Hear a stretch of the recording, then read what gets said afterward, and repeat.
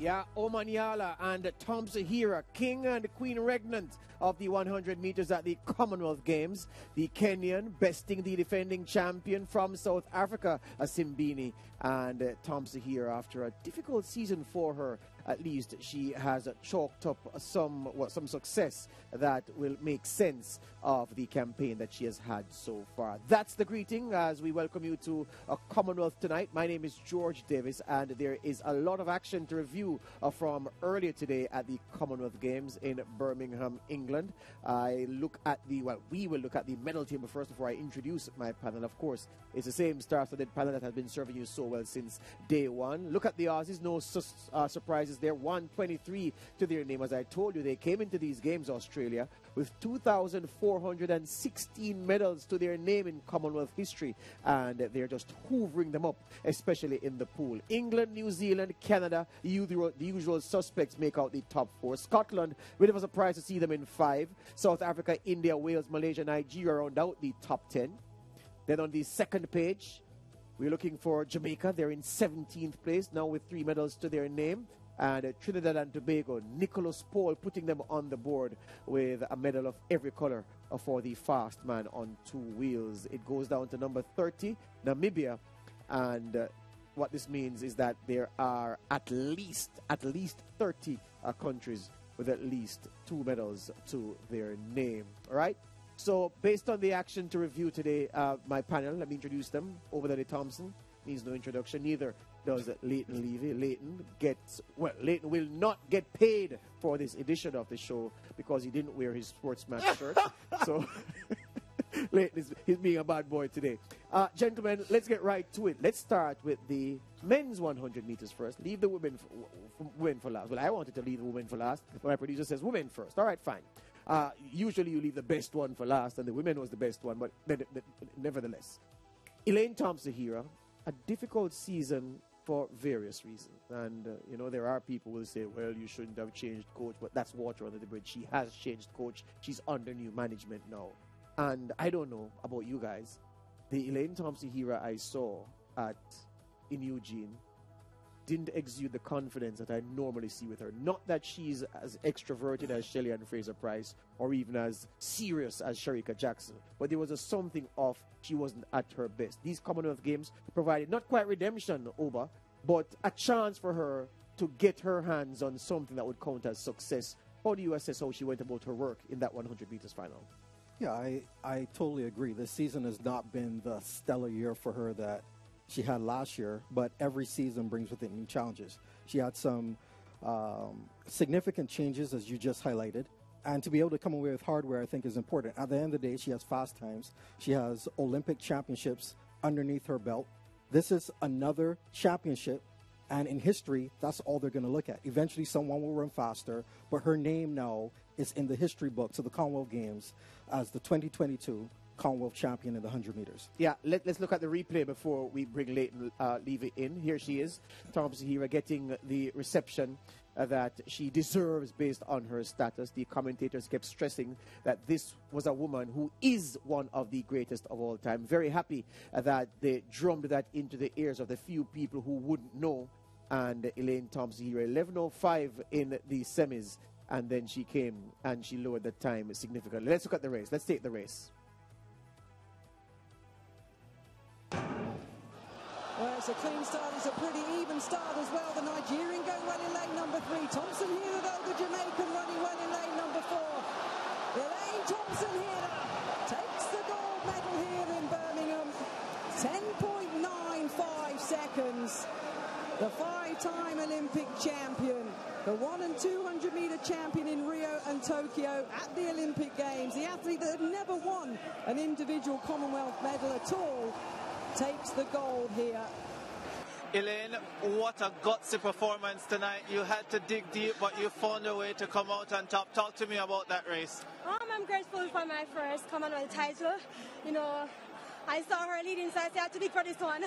But I'm just grateful that I crossed the line healthy, and I'm just happy. I need to start calling you the Games girl. You've won the Olympic Games, you have 5 gold medals, you've won the Pan American Games, and now you've won the Commonwealth Games. You love it when it's games at the end. Well, I guess Summer Games, baby. But I'm just grateful, you know, my team said, come out and do Commonwealth, you know. I'm just grateful that I captured this goal. I'm just grateful. 10.95 and the execution, how do you feel about that? I don't think I executed how best I wanted, but nevertheless, I still came out on the top and win. I wanted to get that championship record in 85, but it didn't work out, but I'm still grateful. Are you any closer to understanding whether your body will be able to go 200 as well? Well, I decide tonight. And we'll surely see you in the 4x1 though. Definitely. Well, congratulations, Right, and we look forward to seeing you. Congrats again.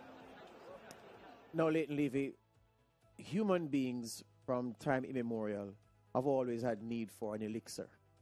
As we said, the season not the best for Mrs. Thompson-Herah. Here was a chance to drink from the well of an elixir, and she drank heartily. Very, very heartily, and I think this would be a nice boost for her, for what, you know, both of you have already described as a challenging season for her. So to come away with a Commonwealth title, not the biggest title in the world, but it's a title nonetheless. It's something that she can look back on as an achievement and an accomplishment in what has been a challenging season for her. Bronze at the World Championships is nothing to sneeze at, however. The thing is that it's not the goal that we saw from her last year at the Olympic Games. This now adds a little bit more sheen to the season for her. But it's actually, so, you know, you're get on with the analogy of the elixir, because this now will push her towards the end of the season. We were expected to run a couple of Diamond League meets at the end of the season, and towards the end of the season, and come away thinking that this was not such a bad season after all. And but you know, one of the pleasing things for me from this run, I was very happy watching the clock. No, I wasn't expecting 10.7s, 10.8s, but 10.95, sub-11 over should also give her an extra boost that, okay, there is something there after all. I can still make good from this season if I can produce a sub-11 here to win this gold medal. Absolutely, and reports are that the weather was chilly. I think it was around 18 or 20 degrees Celsius. And so the performances tonight reflected the fact that it wasn't the warmest weather. She did clock under 11 seconds, and good form, as she said, coming away healthy is one of the big things. Yeah. You know, to go year in, year out, and we know she's had some injury issues plague her in the past. So to be able to come to a championships, back-to-back championships within basically 10 days of each other, and to be able to perform like this is very encouraging. And don't forget that over the next couple of years, there's the World Championships next year, and then we're on to Paris 2024. Yes. So effectively, there's no time for her to sit on her laurels. Yes. And she must feel an immense amount of pressure. There's one thing, you know, when you're up and coming, but when you're at the top, when you're creating history, you become the target. And so for her to be able to come out and get this win must be great for her.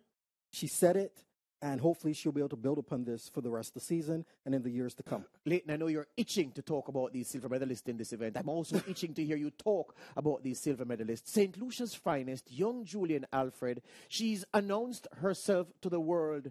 I don't like to quote Donald Trump, Leighton, but I have to quote him here. Bigly. She's come bigly this year. What a run for silver.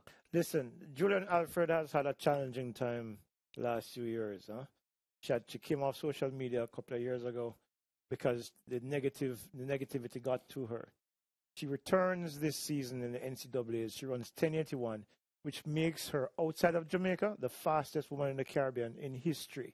Okay, 10.81. The only people faster are Sherwin Simpson, of course, the big three from Jamaica, Merle Naughty, Sherwin Simpson. You know, it's and Sherika Jackson, so that's a 7. You know, so for her to come here, especially after being disqualified at the World Championships, which she would have been down from that experience, her first major championship representing St. Lucia, and to come to the Commonwealth Games and run second behind the fastest woman of all time, 11.01, a time similar to the time that she won the NCAA title in. You know, what more can you say? She's a happy girl right now. I sent her congratulatory messages, and she sent back an emphatic thank you, because I think she knows what this means for her individually in a season that she accomplished much, but this is like icing on the cake for her. Before I hear from Obadele on Julien Alfred, let's hear her interview done with Ricardo Chambers. Julien Alfred. What a performance. What an amazing performance from start to finish. Just take me through that and what this Commonwealth Games silver medal means to you. So my goal this round, the final, was to work on the ending of my race. in the semis. My last 30 meters wasn't the best, so when I was warming up, Coach Flo and I worked on that so much, but I felt so happy. I cannot express how it's just an overwhelming feeling, and glory be to God, because He has a plan for you and nobody else can take that away from you. I know you told me after your first round that you don't look back, you look ahead, and you overcome disappointments pretty well. But how much does this make up for that massive disappointment from Eugene?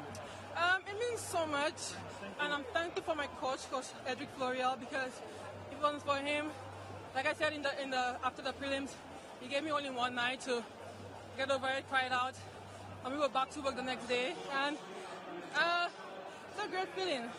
I can just imagine everybody in St. Lucia celebrating right now this silver medal and being able to push the Olympic champion in the way you did. What do you have to say to your people back home? It's my last race of the season, and I want to say thank you for all the support. I didn't get a chance to say it throughout the season because I was off social media, but thank you all so much for supporting me throughout the entire season, and I really appreciate you all. NCAA indoor record holder, NCAA outdoor champion, now Commonwealth Games silver medalist. You can put that down as an amazing year. Congratulations, Julien, Alfred, and all the best going forward. Thank you so much. Yeah, Oba, I won't be trite and say, oh, this should feel like a gold. But what I want to say is this. This performance was so good from this young woman. This achievement is so tremendous that there can be no criticism from any quarter about what Julien Alfred has achieved at these Commonwealth Games, especially in that 100 meters final. Absolutely. We heard about some of her struggles over the last 2 years, and to be a young person and be able to find it within yourself to bounce back, it's a great thing. Also, when I look at her, I see so much potential. Like her upper body reminds me, the way that she runs reminds me a little bit of Merlin Oddie. Her lower body, she has a lot of turnover, but I think over time when they work with her and get her stride length increased, I believe that she is going to be one of the absolute greats. She has already stamped herself as being capable. At Eugene, before the false start, remember that she had run, I think, 11:05 in the heats, and I believe that she probably would have made the finals. Here in the first round, she looked a little bit shaky at the start. In the semifinal, her start was on. Again, in the final, it was on. A couple of things I know they'll go back and work on. But as you see here, she's right there with Elaine. And when you look at the splits, because they released the data from the races, she was right there with Elaine, stride for stride, up until around 60 meters. So I think that once they get that together, she's going to be a real force in the years to come. Yeah. Just before we go to the men, Leighton, our producers transitioning us, but I have to ask you to say a word about the bronze medalist, Daryl Nita, because I'm of the view that the English choke on the big occasions. Well, they didn't choke at Wembley on Sunday, the Lionesses didn't, in winning the European Championships in football. But I was pleasantly surprised to see an Englishwoman deliver in front of a crowd that came to see an Englishwoman stand on that podium. Yeah, but I think a lot of the pressure came from her semi-final run, which ran 10:90, which was, I think, a PB for her as well. So, coming to repeat that kind of performance in the final was going to always be difficult. But I thought she acquitted herself well, and of course to end up on the podium, is a big win for her, because Daryl Nita over the last 2 years was in the shadow of Dina Asher-Smith, and now she's emerged in her own light, and I think this is another step forward for her. So kudos to her as well. All right, what about the men's 100 meters final? Let's take it from the start. Set. Good start there from Omanyala. He's got the jump on Sabina at the moment. Omanyala's going away with this one. He will not be caught. This is justice for the man who couldn't do himself justice in Eugene. He takes the gold for Kenya. 10.02 into a slight headwind, minus 0.9. But daylight between Ferdinand Omanyala of Kenya and the rest. Maybe about a meter's difference in it.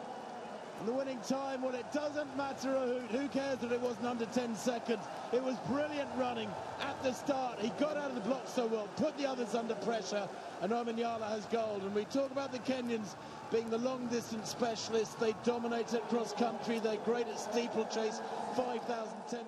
This guy is from the other end. end of the distance spectrum. Yeah, Ferdinand Omanyala dethroning the defending champion Akani Sembini. Let's hear what Ferdinand Omanyala had to say. Ferdinand Omanyala, what a performance tonight. You are the Commonwealth Games champion, the first Kenyan to win the men's 100 title here at the Commonwealth Games. You must be elated. Yeah, of course, it's a good thing. I mean, like, who cannot be happy about this? So I'm happy about this, and it's something that we've been planning all along since the start of the season, and I'm happy that we've achieved it. How much does this make up for the disappointment of Eugene? I'm the guy who doesn't look back. We just look forward and we hope for the better. And everything happens for a reason. No regrets, you just learn. Well, congratulations. Amazing performance tonight. All the best going forward. Thank you so much. Appreciate it. Oba, at the point where he was waiting on that visa to get to Eugene, he must have felt that fate was conspiring to undermine his dreams of greatness. And then, landing in Birmingham, the man took fate into his own hands and made his own fate. That was a tremendous accomplishment from the Kenyan. Yes, indeed. He was the most dominant runner, I think, for the entire games. He came in with the fastest time. I think his personal best is 9.77, which he did last year. And then he started the season by beating the American, Fred Curley, who is now the world champion in Nairobi, running 9.85, I believe, which was the fastest time of the year. And with the mix-up in Eugene, he looked, based on what we see here, he looked like if he might have been able to make the finals. So to be able to come here and to win so decisively, it's not full redemption, because I'm sure he would have liked to have done it with everyone there. Yes. But this indeed shows that at this particular point in time, I would probably rate him as the second best in the Commonwealth after, of course, Oblique Seville from Jamaica. Yes. Leighton, you can't take anything away from Ferdinand Omanyala. And what I saw, and I wish somebody was recording me, when they walked out and they were introduced, I looked at body language. I thought this man wore the demeanor of a man who was wanting to win that gold medal. I didn't get that from Simbini. Again, personalities are different. Oba's is different from mine. Oba's is different from Anil's. Well, everybody's different from Anil's. Yeah. But I just saw in Simbini as if it wasn't quite there. And sometimes, I mean, Oba knows this better than us. Sprinters especially, you go to the start line and you evoke a vibe that tells yourself and tells your rivals, I am the man to beat. I am the one you all have to be running to catch. And nobody could catch Omanyala. Listen, Omanyala has been one of the most confident sprinters I've seen in a long time. Earlier this season, he says he's going to break Usain Bolt's record of 9:58. Lofty ambitions nonetheless, but the fact that you believe you can do it is the same kind of confidence you saw at the start here today. Because he came to this final thinking that there's nobody in this field who has run as fast as I have this year. There's nobody in this field who can possibly beat me outside of the Americans. So guess what? This is my race to win. And that's exactly what he did. His confidence is nice to see when an athlete comes to the party with that kind of confidence, because that is what gives them the edge. Simbini has not been the same as the guy who won in 2018. He's a little bit slower, not as sharp, not as proficient as he used to be. And then the rest of the field was cannon fodder for him, because the Sri Lankan finished third.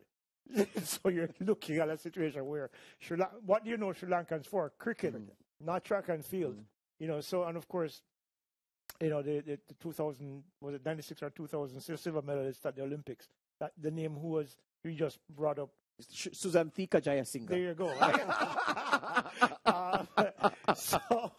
So you see, it was a field that he knew he had.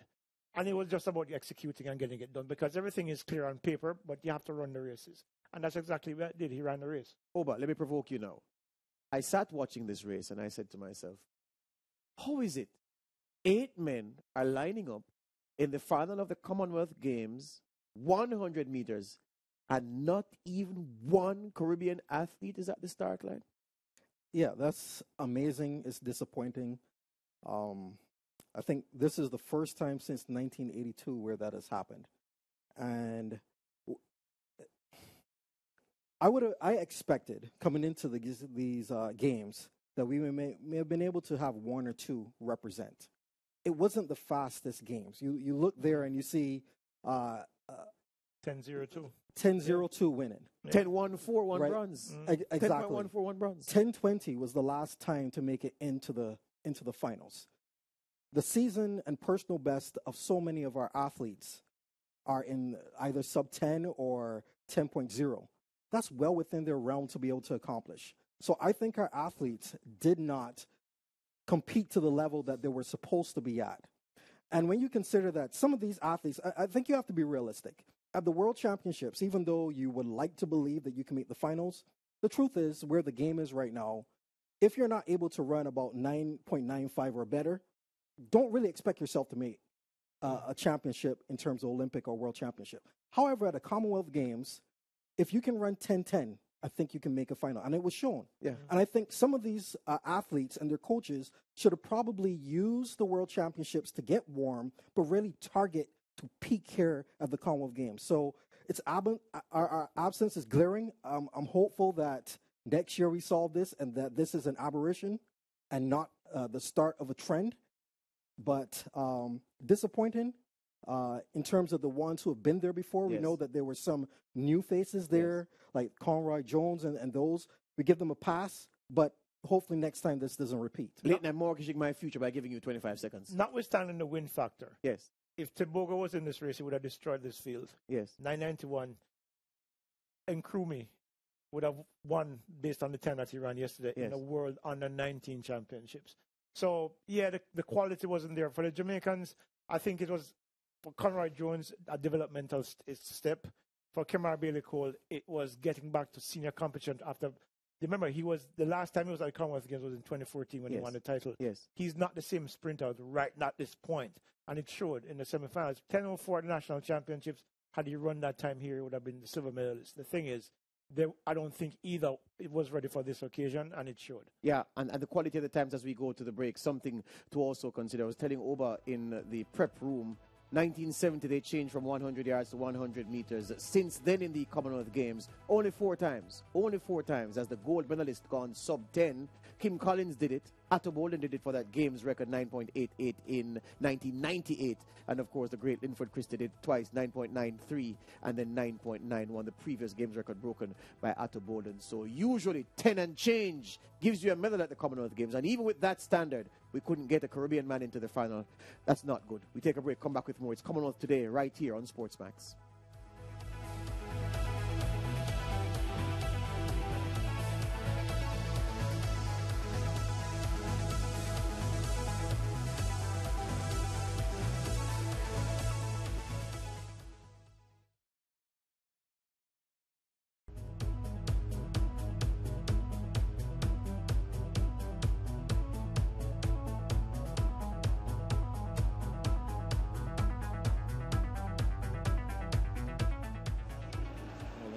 Thomas Dodd in the shot put final.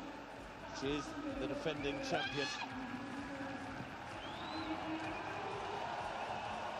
She opened with 17.98, was second to Wishy of New Zealand, her opener 18.84. She hasn't been able to improve upon. Wishy produced 18.54 in the second round, so had the two best throws of the competition. But that is big from Danielle Thomas Dodd. That is out towards 19 metres, and that will take the lead, I think. Not by much. Remember Wishy, 18.84. This one coming down pretty much on the 19-metre line. Went down in qualifying in Tokyo, 18 metres 98. 18.98 meters for Daniel Thomas Dodd. Gentlemen, let me say that I'm not one of those who criticize athletes and talk about disappointment and winning silver and winning bronze and disappointment. Hell no, I've never won a medal. It takes a lot to do that. So an athlete who makes a final or wins a medal, I'm congratulating rather than criticizing. But, and I'm not criticizing, based on the opening rounds, I said to myself, oh, Daniel has this in the bag. But it was not to be. Well, remember, we did discuss it, and was it with Lance where Lance, we talked about the fact that Mitten and Wishy had better throws than Daniel this season. So it was going to be between those three, we thought. And I thought the only mistake that Daniel may have made in this competition is not to get over 19 meters, because 19.02 was 10th in Oregon. So she needed to have gone out closer to her personal best of 19.3. had she done that, she would have won comfortably. But then, it is what it is on the day. She did her best on the day, but it just wasn't good enough. Yeah, over. Yeah, I agree. And she was leading all the way down to the last round, as we see here, Mitten, who is actually a 20-33 thrower at her best and finished fourth at the recently concluded Eugene World Championships. She won it on her final throw. Mm-hmm. And in a situation like that, Danielle came back, but she was unable to respond that late. And I guess with the temperatures dropping, you are also usually not warm. And, she came with a medal. And although it wasn't gold, considering that she has not performed as well at the last two global championships, the Olympic Games and the World Championships, to be back on the podium, I think this is going to be a big boost. And when we look at how excited she was last, 2 days ago at the qualifier, yes, after that, to see her come out and to be able to perform at this level, podium level performance, it's great. Yeah. This is the sixth throw, Leighton. This is when she's trying to respond to Mitten. And Mitten with the equivalent of a Hail Mary with the shot.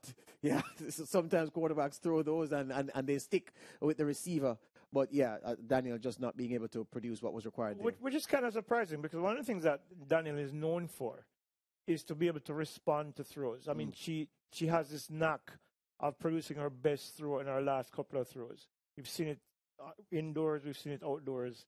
And unfortunately, she was not able to find that today. So it's just one of those things where you give it your best shot on the day and somebody just happened to be a little bit better. This is what, 4 centimeters? I mean, you can't really, it's this. Yeah, so it's that quality you spoke of is a trait of the great shot putters, able to respond to what the competition throws down. Let's hear what Daniel Thomas had to say post-event.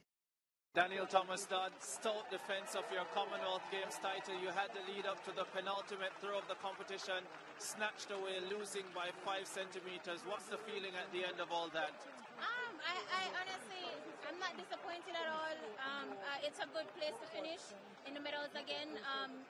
Sometimes it's hard to come back after 4 years and essentially try to defend the title. I'm not disappointed. I did want a personal best or at least a season's best out of this competition. I didn't quite get it. I started to find my rhythm too late. But however, I am happy because I'm starting to feel like myself again. I struggled a lot mentally after Doha because I would get big throws and then it would be called a foul. So then over the past couple of seasons, I've been very cautious when it comes down to getting big throws and being scared of essentially fouling them. And I think today I kind of made a big leap in terms of finding that aggression that I had in terms of competition and trying to chase a throw in terms of not being scared to foul it. So I think today was a big success for me in terms of getting over that mental barrier that I've had over the past 2 years. So I would say it was definitely a success for me. Well, definitely everyone who watched that Doha 2019 World Championship will not forget that throw that so many people thought was indeed legal, and it was ruled to be a fall. But talk to me about how you've been able to overcome that. What sort of work have you been able to do on the mental psyche in being able to overcome that 2019 disappointment? To be honest, up until this point, I still wasn't over it because, especially after, the competition, you would get the question of, do you think it was a foul? But then the decision is left upon me to answer the question because no one could see the replay. No one has seen, where it would have been called a foul. So, I struggled a lot with it over the past 2 seasons. And I think because of that, fear is a hell of a thing. It feels like, it makes you kind of crippled in a sense. And I think that's where I was mentally because, when I'm in practice and I'm relaxed because I'm not worried about if I have to, if I would fold the throws and stuff like that, I see the good distances. But then once it comes down to competition, that fear kind of kicks in because, it's happened before. And so, the fear of not having it happen again kind of restricts me in a sense where I don't want it to happen again. So I think today the competition kind of allowed me to feel like old Anil, I can be aggressive, I can, try to chase a throw without that fear of getting, called for a foul. So I think for me today, I did allow myself to kind of get over that mental barrier, and so I'm excited moving forward. Yeah, sorry to have to dwell on this one a little bit, but I remember it. I was watching on television and I thought to myself, that's definitely going to be overturned. Can you remind us, was there a protest lodged, and what really happened? There was a protest lodged. I think the person that was in charge of the protesting at the time was Donald Quarry. He did go and lodge a protest right after the competition. He said that they showed him a video, but then the next day when I went back to collect the medal for the medal ceremony, I asked if I could actually see the video for myself. They said that they didn't have a specific angle. But then they found some video, showed it to me, and said, well, this is the video, this is one that they called for a foul. But yeah, during the competition, everyone had their replays, but except my throw. So, but it is what it is, and I'm trying to get over it mentally. And so I'm kind of in a place now where I'm starting to get over it. Was it measured? I don't know. Wow. I didn't ask. Yeah. Well, that was 2019. It's now 2022. Yep. You have gotten another Commonwealth Games medal. Thank you very much for that, Ricardo. Imagine the mental block that she speaks about, gentlemen. It's kind of like driving, well, this may be an oxymoron, high-performance race car, but it's maybe like driving a high-performance car with a handbrake up. Kind of. Yeah, yes, yeah. Indeed. And I think it's good that she spoke so openly about things. A lot of times people believe that just because you've been gifted physically means that, and you're in shape, means that everything will fall together. And as she clearly said, even at her level, with her accomplishments, she had this tick in her mind which prevented her from moving forward. And I think that's how it is for human beings in so many aspects of life, whether it's something that we experienced or we noticed or observe others, and it creates a barrier for us to overcome. And so you might look at it as, well, you only came second, you didn't defend your title. But for her, this is hopefully a turning point. And I think that's the most instructive thing. We learn so much from our own lives and the lives of others. So hopefully this is instructive for other people when they face things, to be able to, things that are obstacles, that they be able to look at it and then move forward. Yeah, Leighton, and quickly for her, and speaking in the context of those athletes who've skipped these games, it was important for her to come in the white heat of competition to try and see if she could put behind that disappointment and produce her best. And this performance today would have told her that, yeah, Daniel, you can get back on track now. And it's possible, yes. And it's as she said, speaking about it, first of all, articulating the issue that she has helps with the healing process. I remember watching that throw, and I thought it was legal, but I wasn't there. Yeah. The thing is, for her now to acknowledge the difficulty and to embrace it and then to move forward is a big step forward, not physically, but mentally. A lot of people take for granted the idea that the physical part outweighs the mental side of things. But that's not necessarily the case, because as we mentioned about Amaliala a while ago, the belief factor is crucial to success. And for her to be able to continue to perform at this high level now, despite that issue, it speaks to her progress, and it's a nice step forward for her. Before we go to the break, gentlemen, we have to talk about the lone Caribbean man in the 800 meters final, Navaski Anderson from Jamaica. Without even, we don't have enough time to sneak in the replay of the race here. But tactically, Oba, he has to run a particular way to be seen to best advantage, because he lacks the foot speed over the final 100 meters, last 100 meters of the event, to really cause serious trouble to men who are more experienced than him at this level. And good to see him in the final, and let's see what he can do from here. Absolutely. He's had a long college season, and he finished second at the NCAA championships a few months ago. And it's good that he's now competing internationally, wearing Jamaica colors. He set a new national record this year, but the 800 is a cerebral race. You get the physical shape, but then you have to be able to think through the race on your feet, literally. And it's good that he was able to make it to the finals. Hopefully, the thing about the 800, you never know how fast or slow it's going to be, so you physically need to be in shape for it, but then you always have to be thinking. So this is going to be a good test for him, and hopefully he does well in the finals. Yeah. Leighton, what do you make of his prospects in that final? I don't know. The times haven't been particularly exciting this year. Yes. So, and he might 147.79. Yeah. If you use the range, he's well within the possibility of getting a medal, but he has to run well. 145.02, a new national record. The reality is, however, that he's going to have to run maybe run a little bit faster to guarantee himself a medal. This is the part of the race I'm talking about, Leighton, because he sees the kick on the outside, but he can't respond because he doesn't have this foot speed.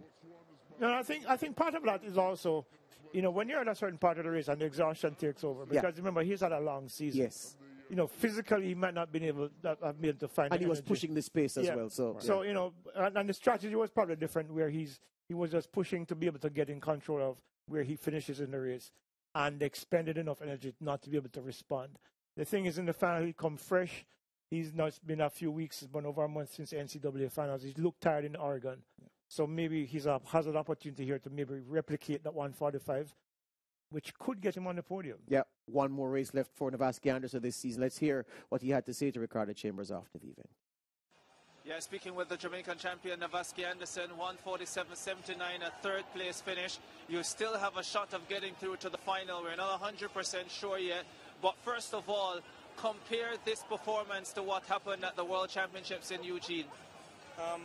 At the World Championships, compared to this performance, this was much more smoother performance. And I know down deep, have quality performances in me. I just got to, on the day and the time, I just forget it out. Yeah. Take me through this one. You seemed in pretty good positions for most of the race. Maybe just didn't have that finishing burst coming home to get in the top two, but still was a quality run. Take me through it. I followed my coach's instruction, which was went out, put myself in proper position, and just stayed in striking distance. So 147.79, not my best run, but hopefully that can take me through to the final, and I would be happy knowing this would be my first global championship finals. Well, we certainly hope you get in there as well, and all the best going forward. The People's Champion is the name, and you're sticking to it, and we're sticking to it. You remain the People's Champion. Well done. I appreciate it. Thank you. Love you, Jamaica. Just as we go to the break, Oba, quickly, you talked about this being education for him against the seasoned pros at this level. Is it likely that he can learn anything and adapt to those lessons in time to run even better in the final than he did in the semis? Sure, and the thing about it is each race is new. The 800 meters, like I said, it's a thinking race. So if his coach said, get yourself into good position, that's the thing. What does good position mean for each race it's going to be important. So when the finals come around, they'll probably give the same instruction. Keep yourself out of trouble. It's a rhythm race. You don't want your rhythm to be broken. You don't want to get boxed in. You don't want to, especially coming into the home stretch, being careful not to let someone slip in on the inside. So I'm sure they'll discuss those things. The coach probably will look at who else is in the final. There's some very experienced runners in the final. And I think this is going to be a really good experience for him. And who knows? Yeah, after a long season of Navasky Anderson, one more race in it. Let's hope that he can perform in a way that will make him proud at the end of it. We take a break here on Commonwealth Tonight, Commonwealth Today. It's the same thing. I'm back with more after these.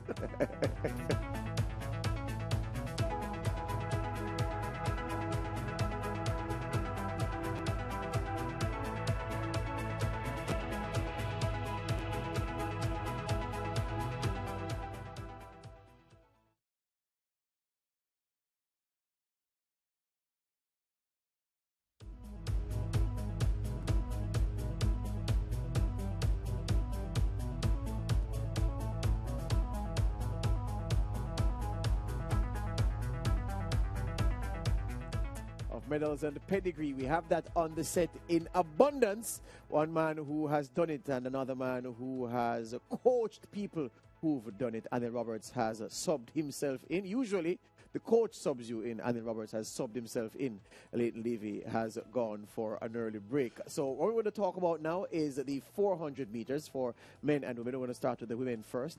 And the best place to start is with the outstanding Barbadian, the newly minted World Championship bronze medalist, Shade Williams from Barbados. Let's see how she went to work over the final 200 meters of her event. Closed down on Valorboy. Both Williams on the inside going well. Jodie for England went out really aggressively, but Shade right up on her shoulder now, coming through on the inside. And Zoe Clark running well now, reeling in the Jamaican who started hard. Sade Williams leading on the inside. A lovely flowing stride, as I said, brimming with confidence. Good run by Jodie Williams at the moment. She's in second place with Zoe Clark coming through. McGregor's tying up a little bit, the Jamaican. Sade Williams from Zoe Clark and Jodie Williams. They are the three qualifiers. 51.67. Not quite as quick as we saw from Victoria Uhuragu in the first of the heats, but this is a young woman flying at the moment. A World Championship medalist. She has the whole nation back home. Proud Caribbean. Oba, in terms of the eye test, she passed it with flying colors. Absolutely. She's the class of the field, coming off her 49.75 Barbados record, World Championship bronze medal. This is 2 seconds slower. It looks so easy. It's scary. So hopefully we're in for a treat, and Barbados will be able to she'll be able to get through the semifinals and onto the top of the podium. That's what I see. Yeah, Anil, it fits into the narrative that you've advanced on this show. Keep your powder dry. Keep enough in the tank for the championship round. She did just enough to get through from the opening heat and set her mind for the bigger challenges ahead. Well, she is so good in this field. Her powder could be wet. It could be damp. They can't touch her. But I could see, as a coach, coming off the high of the World Championship focus and getting that medal for Barbados, while you all say it was very easy, I saw a little bit of struggle. You said we were going to watch 200. We saw 300 meters. And really and truly, obviously from celebration, from making sure staying up late, excitement at the body, and then travel, it's going to be a little tired. She's the class of the field. She will win. I respect her for understanding the importance of a Commonwealth medal for her little island, Barbados, and taking the time and showing the respect to her countrymen and women to come here and win the gold. As you see, when she's coming around here, she wants to go easy and shut it down. But in Oregon, I didn't see the shoulders moving that much and the head moving. So while she's shutting it down, now there's some things in a 400. Sometimes you think you shut it down and you save energy. But in a 400, sometimes even if you shut it down, you still get tired because the lactic acid is already filling up in your muscles. And when you finish the race and you're walking down to get your water to cool down, your muscles still fill up. So sometimes you'd see some people just run through because the benefits of shutting it down in a 400 are not really that much. The risk is higher. In 100 or 200, there's clear benefits, as Oba would tell you.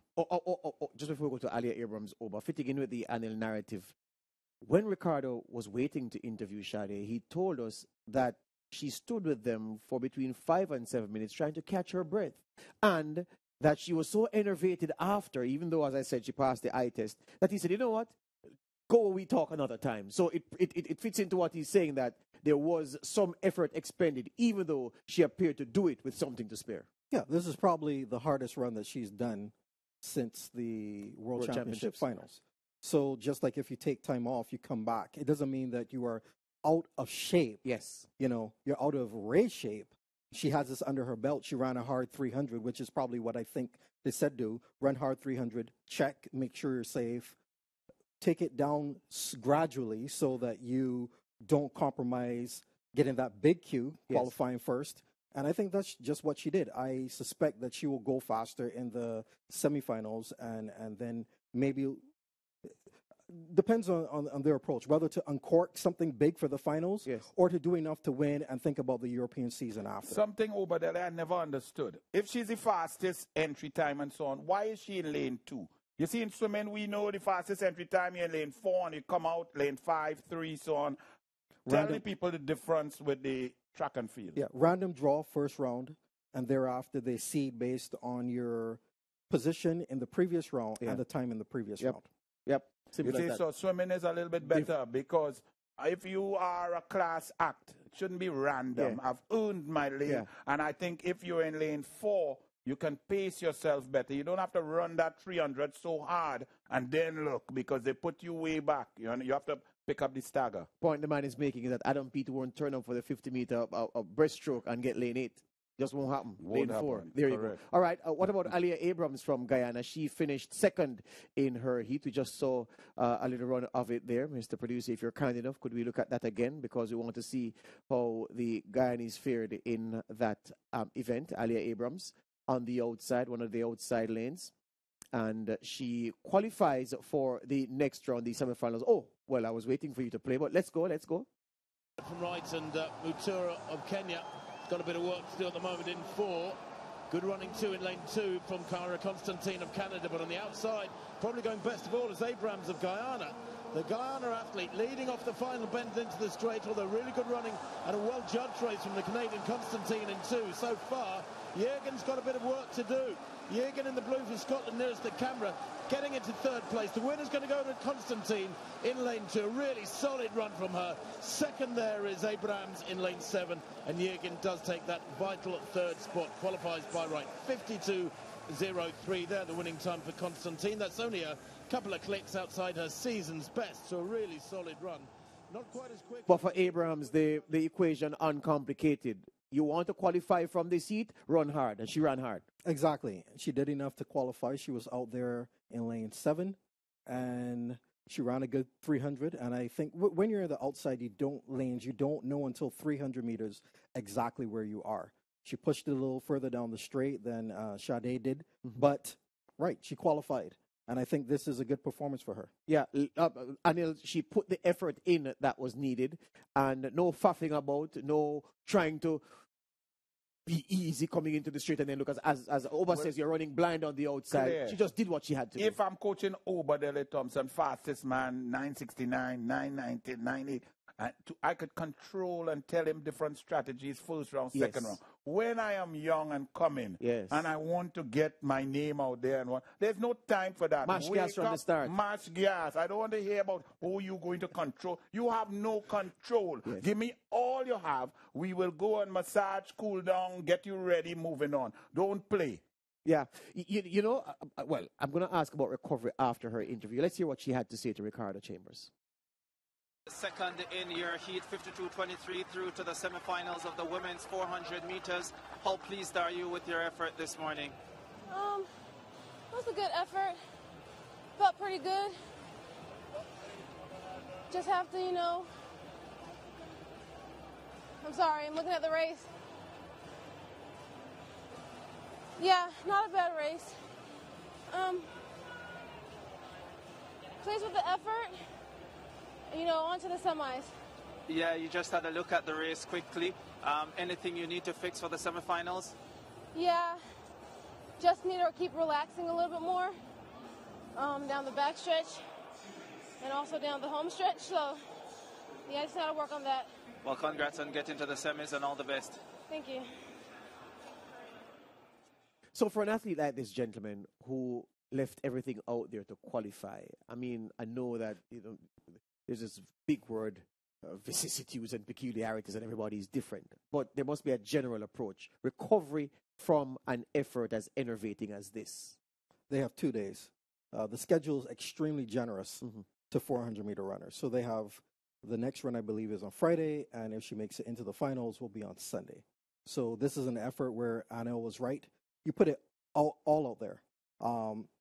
There are things that she can improve, which she did mention. She will have to go harder. It's also difficult because this is a morning session. Although this is our evening program, to get up and to run a hard race this early in the morning, it's difficult. Your body's, they're in a different time zone from the United States where she's training, and even from the Caribbean. So to get your sleeping under control, to get used to the weather, all these different things, the call room situation, it's a lot to deal with. And even though she's been through some of this before, it's still a morning race. And what you would have noticed at the World Championships, they ran a lot of their qualifying rounds in the semifinals in the evening because that's when athletes typically give their best. Yes. So I assume they'll be running the semifinals in the evening, and that perhaps will make her more comfortable. Her body will be awake, and hopefully she has a better run then. Yeah. What he's talking about there and what athletes have to understand is when you sleep, not only does your body recover and create growth hormone, but your body dehydrates. So when you wake up in the morning, some athletes, depending on their individual water retention, could lose up to 2 pounds of water while you're asleep.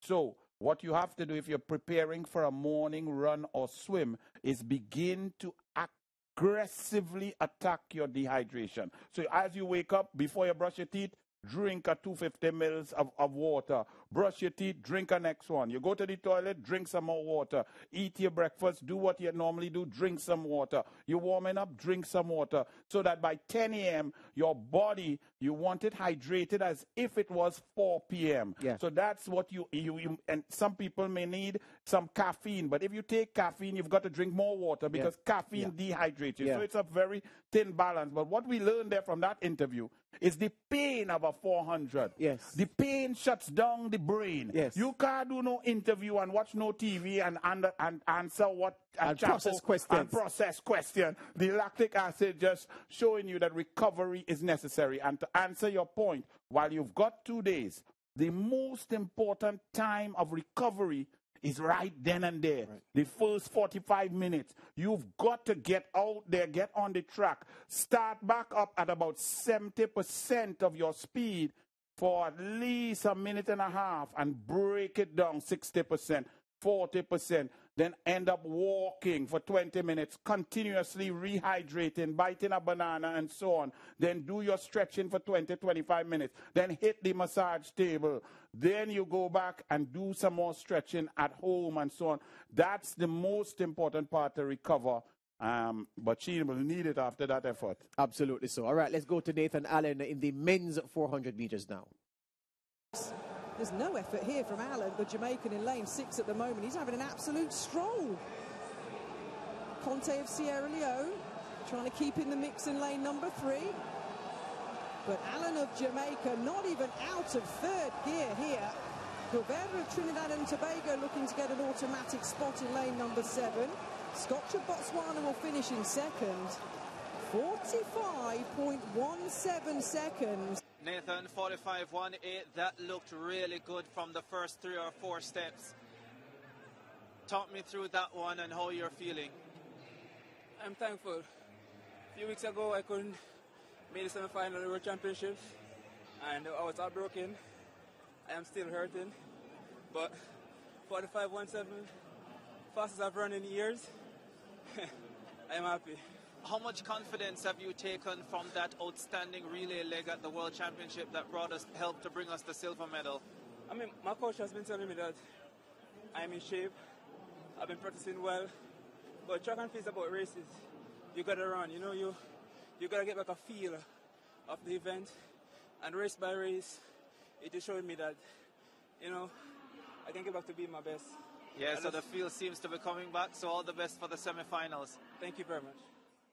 Again, Oba, another athlete who seemed to have aced the eye test, but the post-race interview suggests that a lot of energy was expended. Is it the same case that you made for Shade Williams to say, well, George, this would be the first serious run since the World Championships? This one is just to get the cobwebs out. Is that the case with him, why he was breathing so hard at the end, despite the apparent ease with which he took charge of that race and finished? Well, first off, I appreciate the brutal honesty that we've been getting in these interviews. I think it's really insightful into the minds of the athletes. He's in a different position than Shade. Shade's running 2 seconds slower than what she ran a couple days ago. He is ascending. Yeah. So this is his best time in many years. He looked really good. But one of the key things that he said is that his coach says that he's in good shape. Until you internalize that and it becomes your own, then you're not going to be able to perform at the level of your training. So hopefully this is a good boost for him to signify, indeed, what I've been doing at training, I can now do here in competition. He said races matter. It is true. Races do matter.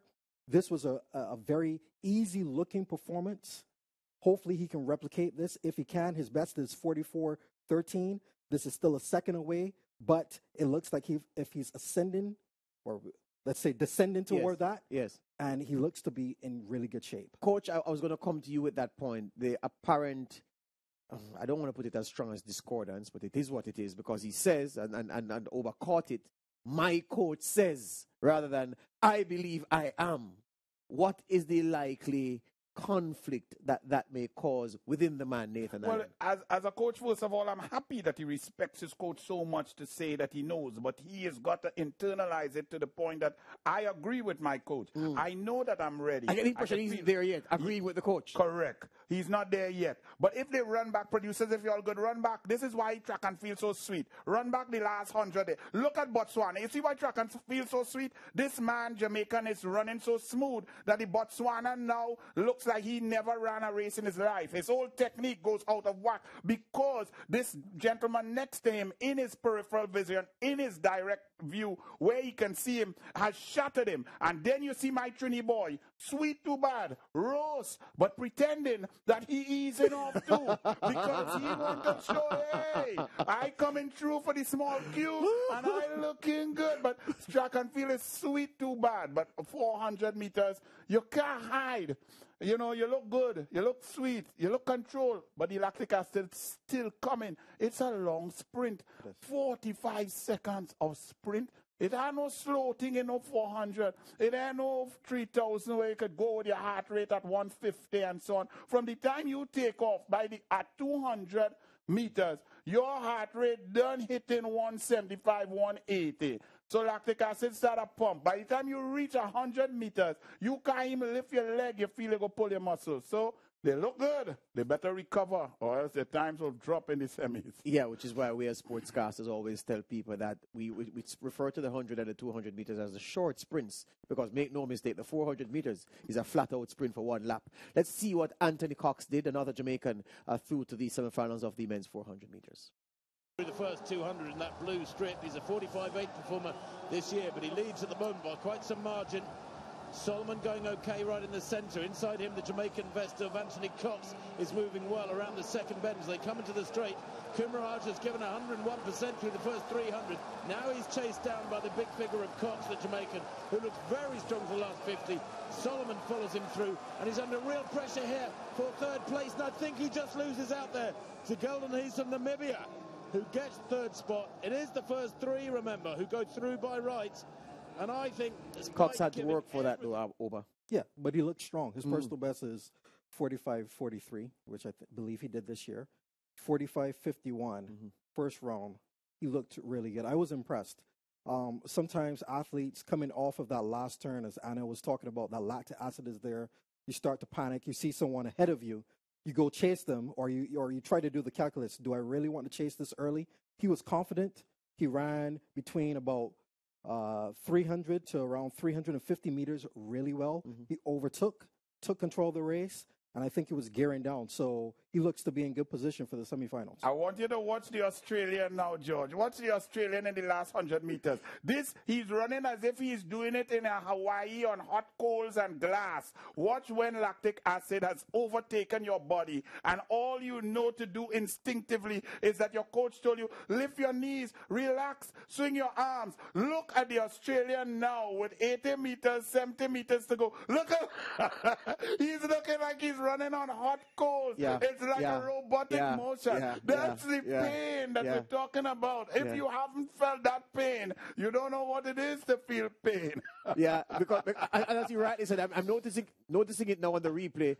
And Oba knows it's better than us. The head goes down into the neck or into the shoulders. Yeah, you can tell that the build-up is there. That is a rough race. That's why a lot of people don't go in the 400. Exactly. Yeah, please, do we have a list of all of the Caribbean men who are through to the semis of the 400 meters? We had that list earlier, but all right. So we can talk about that. But generally, gentlemen, based on what you've seen, let's start with the men first. The 400 meters. Is there an outstanding qualifier that the rest are running to catch, or do you see this as wide open? Well, there's Matthew Hudson-Smith, who came running for England, who came third at the recently concluded World Championship. So he's coming off of a big high. His personal best is the second fastest, I believe, in the field. But he's run 40 4:35, I believe, this year. Coming back to you, Omar. So these are the Caribbean men, beg your pardon, who've qualified for the semis. 3 Jamaicans: Powell, Cox, Allen, TNT's Guevara, Grenada's Michael Francois, Barbados Jonathan Jones, of course, looking sweet in his heat, I thought. Russell from the Bahamas, and another Asian, Kyle Gale, through. So you're saying that Hudson Smith, and I saw Hudson Smith on his chest, and immediately I thought of HSI, Hudson Smith Institute. Right. We know that. Right. So I have him as perhaps an exceptional one, but the point I want you to associate yourself with me making is that I think beyond that and Jonathan Jones, those two outstanding, I think it's a wide open thing, which is good for competition. Yeah, it's pretty wide open. So the semifinals, what's going to matter, I believe, is what Anil talked about, how they recover, what they do in the next 2 days. The thing that you don't want to do is you don't want to over-rest, because with the 2 days off, you can lose your rhythm in running. So sometimes it's better to be running more consistently so your body stays in that zone and your mind stays in that zone. It doesn't drift. We see here Jonathan Jones just taking the easy, ran 44.43 for a new national record earlier this year and made the finals at World Championships in the 400. So he's had a long season. I spoke with him. He is fatigued. I believe this will be his last race. But I think the Caribbean's in really good position. Hopefully we have some good lanes. People come ready to run. I think it's going to be in the evening. That'll suit them. And I expect to see some good performances. Anil, it's bad for me that I expect the English to bottle everything. So Hudson Smith will have to do it for me first before I anoint him favorite. I looked at Jones and I looked at Allen and I thought, these two young men, if their first run performance is the baseline, meaning that they won't go below that, the performance is that they'll produce subsequently will be better than that, I think that they have an outstanding chance at the prettiest medal of the lot. On paper, England favorite. From the first round, Jones, clear favorite, looks good, looks comfortable. Would like to see him in a lane 5, so that he can judge the race properly. Disappointed that a country with one of the greatest 400 histories, 4x400 world record, Trinidad and Tobago, my beloved country, Guevara has to take Yampi and water out of our eye. He's got to get into that final. A 400 Commonwealth final without a Trinbagonian, that is like doubles without pepper. That is like corn soup without pigtail. It cannot happen. So Guevara, for your boy, please get in the final. We saw 100 meters final without a Caribbean man, so I wouldn't be surprised if the 400 gives us more of the same, and it's going to be misery for Anil Roberts. We take a break. When we come back, we talk about some swimming.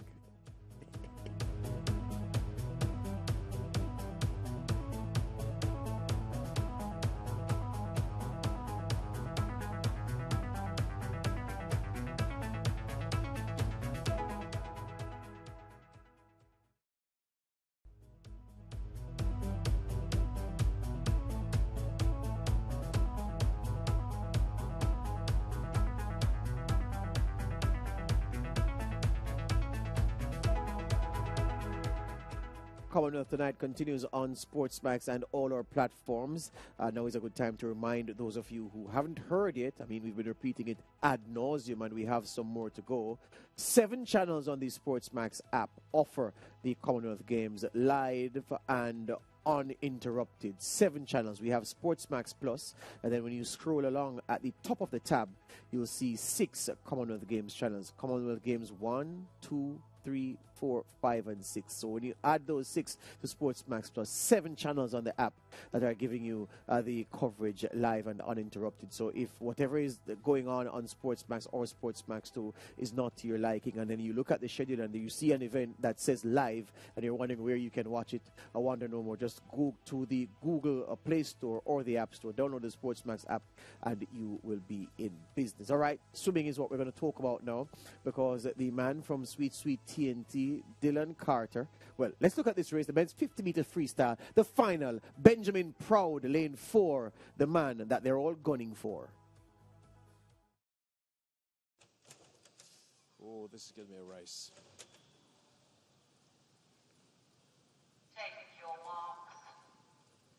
Reaction time, all important in this one, and they are absolutely level together with that crowd, just slightly quicker than Burris from the start. It was Edwards who had the fastest reaction, but Ben is starting to pull out in front. But Dylan Carter in lane 2, that black hat starting to come through. But you've got Lewis Burris. He's coming through. Ben Proud, Lewis Burris. Ben Proud's going to get this. Burris maybe for second place. Yes! It's an England 1-2. Ben Proud, Lewis Burris in second place, and Josh Edwards for Canada in third. Yeah, well, you've heard me talk about the English bottling it. They haven't bottled anything in the pool. Benjamin Proud winning the 50 meters freestyle and beating his countryman in front of a partisan crowd. And yeah, he has his fans out in support. And they even brought a banner for him. Anil Roberts, Ben Proud, someone you spoke highly about at the start of these games. Well, talk to me first. Let's start your analysis of this event, if you may, with the performance of that man, Dylan Carter. Well, first and foremost, Dylan Carter, based on the form from the 50 butterfly, he should have just scraped into this final and probably come 7th. The fact that he came 4th and got down to 22.10 in the current physiological state that he's in shows what a man of class he is. What's that physiological state? That physiological state is overrested, not strong enough, anaerobic capacity declined, starting, no power, no taking an extra stroke, just not ready, just overrested. He's on the other side coming down.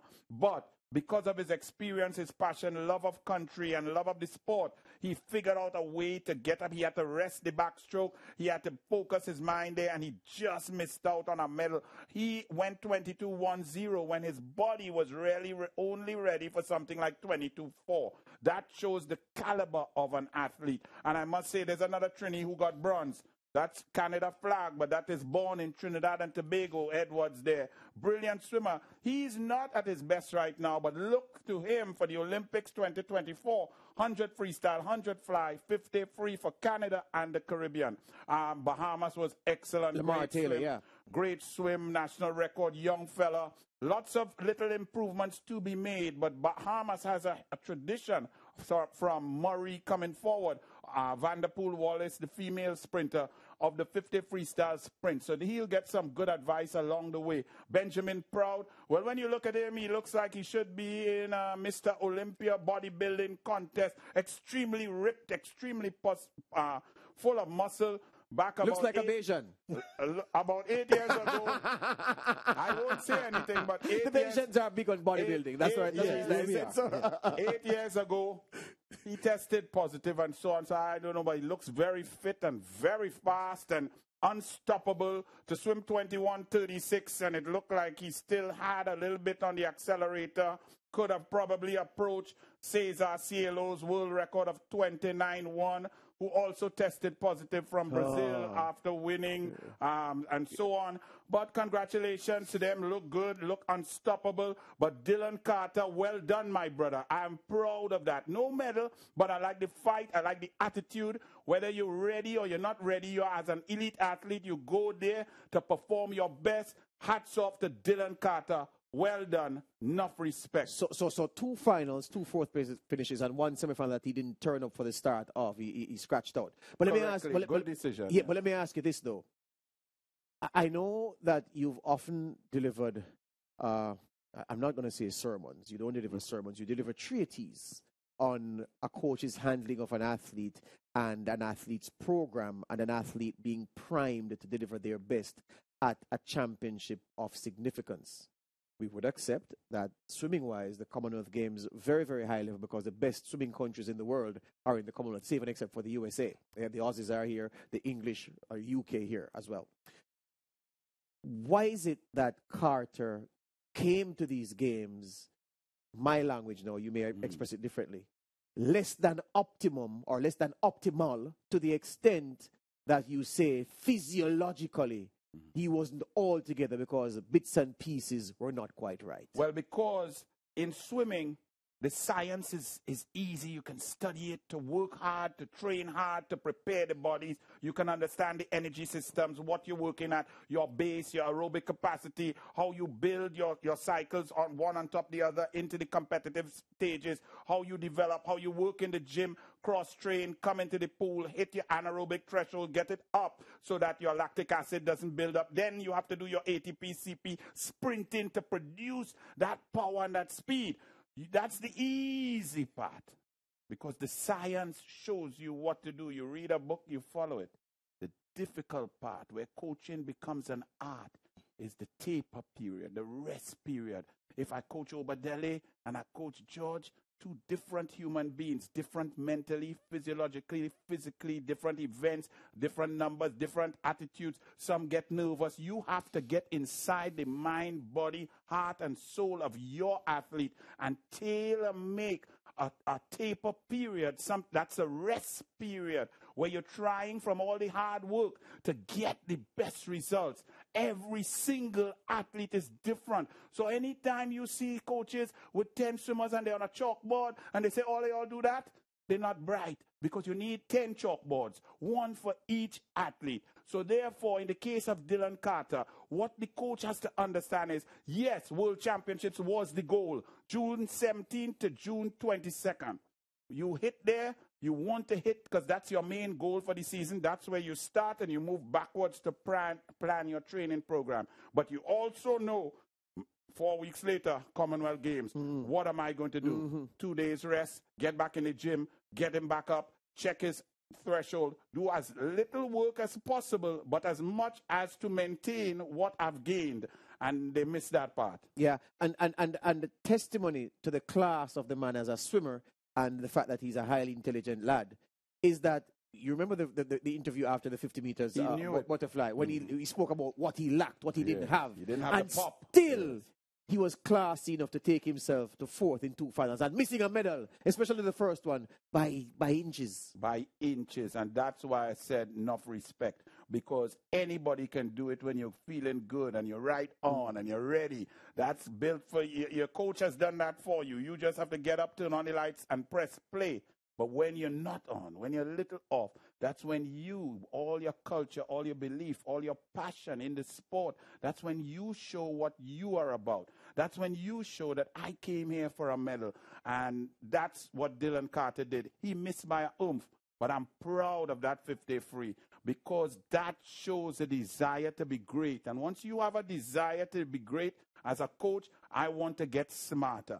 I want to apologize to you if I made a mistake. I say, my brother, I'm sorry. We're going to get it right. 2024, we have 100 free, we have 100 fly, and 50 free. Remember, we don't have 50 fly in the Olympics. So I will go up now, start to build up his aerobic capacity, aiming at that 100 free. You know Liendo's going to be there. You know Popovici is going to be there. Chalmers is looking good. The American's going to bring 2 solid ones. You need to get down to 47.3 in 100 freestyle.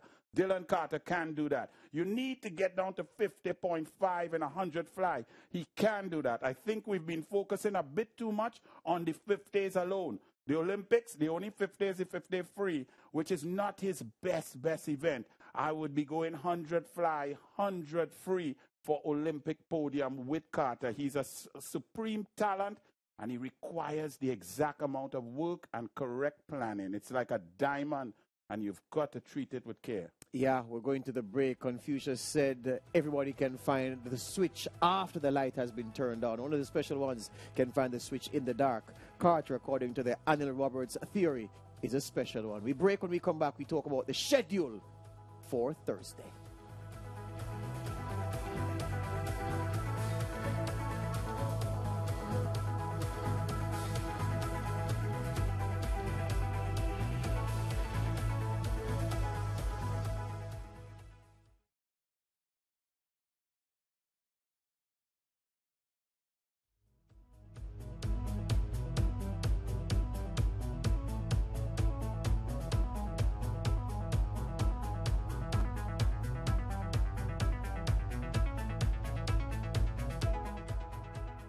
All right, back with us on Commonwealth tonight. We are talking about diving now and You in the Night Wisdom, because he's representing Jamaica in that event, and it's a rare thing to be talking about a Caribbean athlete engaged in diving. It is very, very competitive. For those of you who follow your British news, especially your British tabloid news, you'll well know the exploits of one Tom Daley, him of the luminescent smile. You in the Night Wisdom is the Jamaican man who is making his way in that event. And we caught up with him. He had a bit to say about his likely prospects at the Commonwealth Games. Oh, we don't have that interview with You in the Night Wisdom. Let's take a preview. Let's get an idea of what You in the Night Wisdom is poised to do at these Commonwealth Games. Let Anil Roberts break that down for us. Well, first of all, it's great to have a Caribbean athlete in diving. Now, diving is a very specific sport. And as you know, there's springboard diving, different heights, and then there is the platform diving, which you've got to be kind of insane to do. When you walk up and climb up to a 10-meter platform, for a normal human being to just jump off feet first, you've got to have some cojones, you understand? So when you go there now to stand up on it backwards and make flips inside of a concrete thing to go and hit the water at X amount of miles per hour that could pop your neck, break your back, and put you in a wheelchair, diving is not a sport to play with. So it requires specialty coaching, specialty equipment, special programs. In Trinidad and Tobago now we have the greatest aquatic center with one of the best diving wells, diving boards, and dry dive pits to teach children. Yet not one child has dived there yet because there are no coaches. And that's been open 7 years now. But Jamaica is leading the way. Of course, we have a long way to go. He has been gradually getting better and scoring in the 5s and 6s, moving up. Obviously, the Chinese are some of the best in diving, both men's, women's, pairs, synchronized diving, platform, springboard. So ideally, what we need to do is, since the Caribbean loves to have a relationship with China, nothing wrong with that, but tell them bring their diving coaches to the Caribbean so that we could learn to compete properly. So we look forward to a good performance.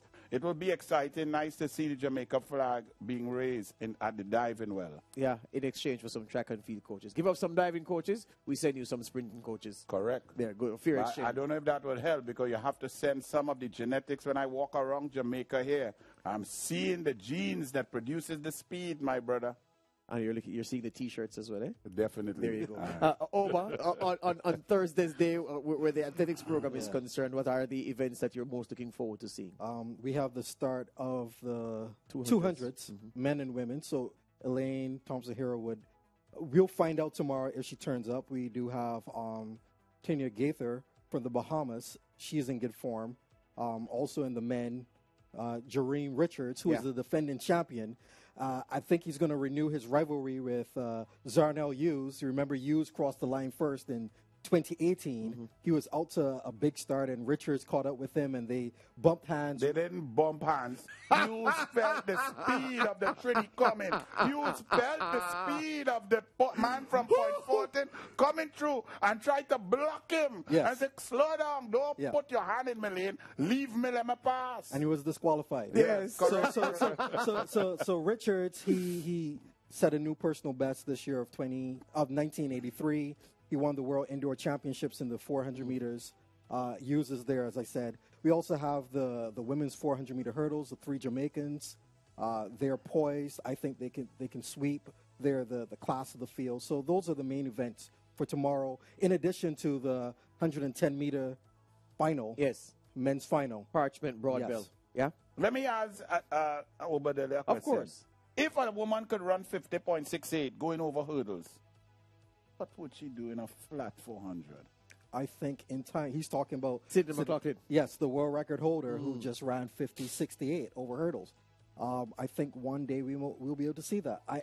What I suspect is that they'll probably look to go into the 47s and maybe, well, the world record is 47.50, I believe, or I think thereabouts. Yeah. And it hasn't been approached in a long time. Not at least in coming up Gold to medal 40, times is like 48, years. 7, yeah. So I think she may be the closest one to get there if they focus on that. All right.